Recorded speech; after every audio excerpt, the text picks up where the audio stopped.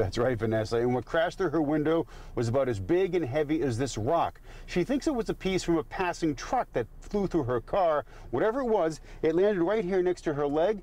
Any closer, she could have gotten seriously hurt or even worse. I think I thought it was a rock. I think I was in shock. Not a rock, but a steaming hot piece of metal that smashed right through Cheryl Toomey's front windshield. It landed right next to my leg. Cheryl was on her way to the Marshfield Fairgrounds to get her second COVID shot when suddenly I saw something fly towards my windshield, and that's when I kind of shut my eyes, and then I heard the loud crash. there was glass everywhere. Cheryl was so stunned she kept driving to get to her appointment.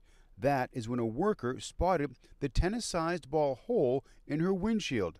She showed him the metal object. That's not a rock, that's a piece of steel. And then he went to touch it, and it was really hot. Cheryl realizes this was a close call. And it's heavy too, and it's sharp. So if this had hit me, I probably could have died. A moment like this made her realize that even as bad as the past year has been, we can't take anything for granted. Especially this year, I've been worrying about so many things. It really puts things into perspective when something like this happens. Lucky lady, right? Cheryl is asking anyone who might have seen it or if they had a camera inside their car to please report it to the Marshfield police.